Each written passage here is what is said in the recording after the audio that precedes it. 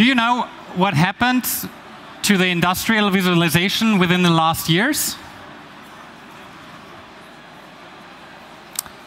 What used to be a means to an end for years developed into a very important quality criteria for many machine builders all over the world. And with that change, we can see very clearly that with digitalization, not only completely new topics are coming up, like, for example, cloud computing, but also topics which are part of automation solutions are changing completely. And one of these topics, you guess it, it's the visualization. But where can we see that visualization is changing and what's behind that? So in the first step, everything is becoming more and more. More data is generated in every digital factory, and this data needs to be collected, this data needs to be stored, and this data needs to be available on a long-term basis. You know, because we want to make detailed analysis on the data. We want to use the data from the factory to train AI algorithms, for example. So more data, but not only more data, but also more systems working with that data. On the one hand side, we have the automation technology. On the other side, we have the IT technology. Both systems need to be connected together. Exchange data, send data from A to B, send it back, you name it. But it's not only more systems, it's also, for example, think about bring your own device. Operators expect to go into the factory to make their shift there, and they want to get all the diagnostics information directly to their wrist, for example, on their smartwatch. So that's a great indicator that the way how we interact with systems is also fundamentally changing. Just think about chatbot systems. Think about augmented reality. Think about speech recognition. Think about speech control. All of that topics are very familiar to us from our private lives. And I'm pretty sure that they will be part of many industrial applications, although in the future. And there we can see that with common visualization tools, that they might reach their limit. And that can lead to the situation that a tool probably feels right, but is actually the wrong for the future.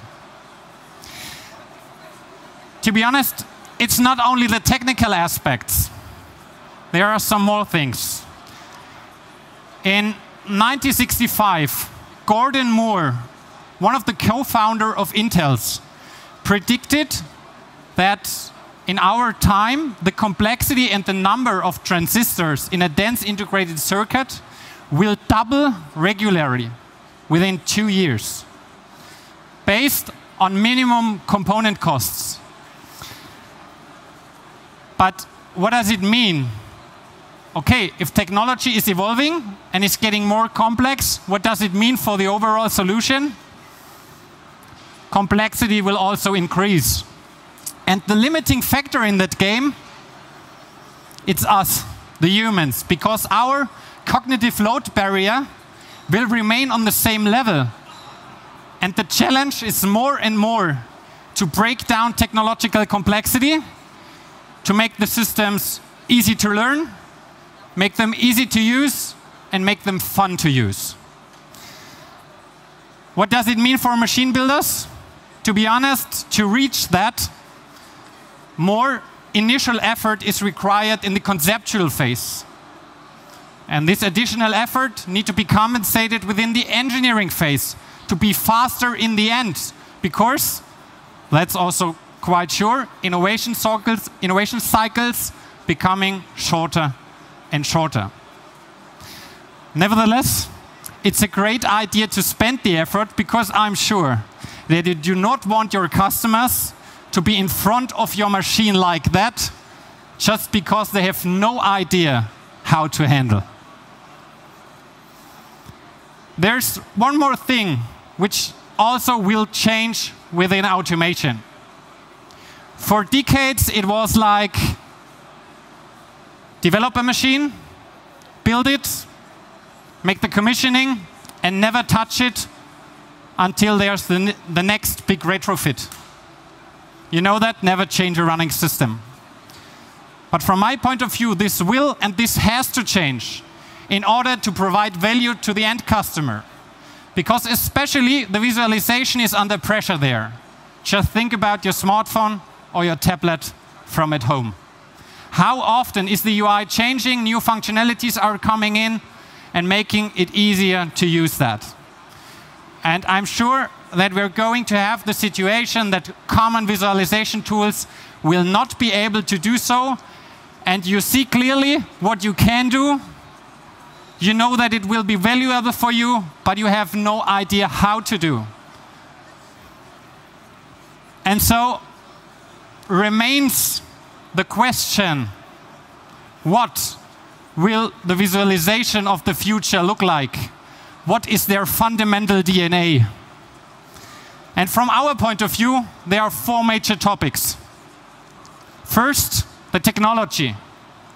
We need more powerful technology in order to be more flexible. And flexible also regarding the size of application. That means scalability from a small solution directly at the machine up to a control center solution on the SCADA level. And we don't want to use the visualization only on-premise, because we want to use it everywhere. Smartphone, tablet, PC, panel, smartwatch, you name it, we need it everywhere. And last but not least, we need everything connected together. That means integration of automation-based systems with IT systems and bring everything together. And this has been the starting point for us to start the development of a completely new visualization system.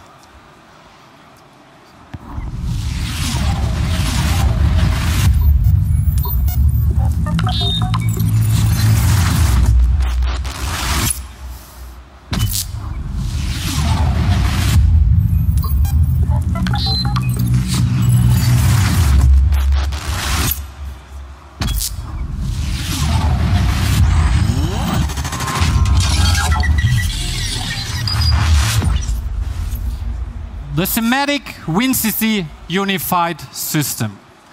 A completely new developed visualization system within TIA Portal, consisting of hard and software. Let's take a look to the software first. SIMATIC WinCC unified. The runtime software is completely new developed based on native web technology. That means HTML5, SVG, and JavaScript. And that makes the technology not only very powerful, but also device independent. You just need a modern web browser to get access to the visualization. And the new architecture allows us to implement new approaches like object-oriented engineering. WinCC Unified is scalable from a small solution on the panel, that means completely new hardware, up to a control center on the SCADA level. And with WinCC Unified Collaboration, we've integrated a mechanism that will allow you to set up distributed systems and exchange data, even if it's a screen or text or archived data.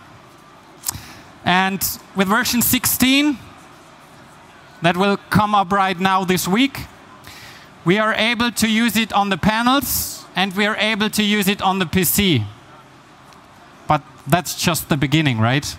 Because WinCC Unified is prepared for the usage within cloud or edge environment. And you can also use the screens in augmented reality scenarios. And for the openness of the overall system, we've integrated different interfaces, even if it's for the engineering, that means TIA Portal openness, to automate your engineering workflows, or if it's high-performance data interfaces to exchange data with other systems in the operation. And together with the plant intelligence options, WinCC Unified is becoming the integration platform of the digital factory for the future. That's the software coming to the hardware. A completely new generation, SIMATIC HMI Unified Comfort Panels. That means the first generation of hardware powered by SIMATIC WinCC Unified, coming with high-end performance and comfortable multi-touch operation from 7 to 22 inch. And there's one more thing, and from my point of view, it's more a revolution instead of an evolution, because the first time, thanks to the support of Siemens Industrial Edge, you will be able to extend the standard functionality of the devices by apps. All right, now you know the major highlights of the SIMATIC WinCC Unified system. And I'd be very happy if you join me after this presentation, going to the selected area on the booth, having some detailed discussions on that, and get more into the details. If you're not sure yet if it's worth it, I have one more thing, which will definitely convince you. And for that, I need my tablet right over there. So going to connect that for you here directly to our wall, and hopefully you can see it right there. So I open up just the Safari browser on my tablet. All right. Now entering my IP address to get access to the WinCC Unified server. All right, just need to enter my credentials. You know that, safety first. All right, I'm inside. And you can see that the visualization of WinCC Unified just on my iPad. All right.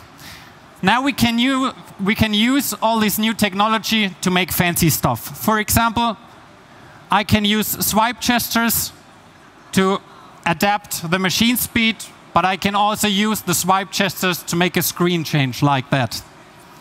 All right, I'm just inside my visualization. Can go a little bit through it. Looks nothing really special so far, right? A web-based UI, beautifully skimmed. Beautifully UI, and I can go through that, have some trends inside there, and oh, to be honest, this is what I not wanted to show you, because, anyway.